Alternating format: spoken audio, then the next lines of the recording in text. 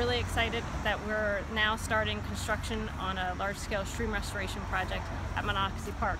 And when you come here today, you're going to see things in the midst of transition from a park that is a beautiful park, but over the years there's been a lot of problems because of the flooding that we've been getting and just old practices that have been in place.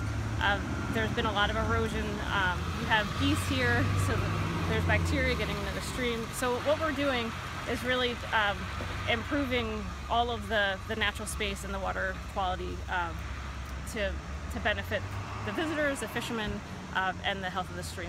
It's really making upgrades to work that was in place back in the 1980s when the railroad ties, when the concept there was trying to keep the water confined to prevent erosion when it's actually making more damage because it's increasing the velocity of the stream as it's flowing. What we want to do is now we're stabilizing the banks and creating a more natural system that the stream can flood but then gently come back into the stream bed after a storm.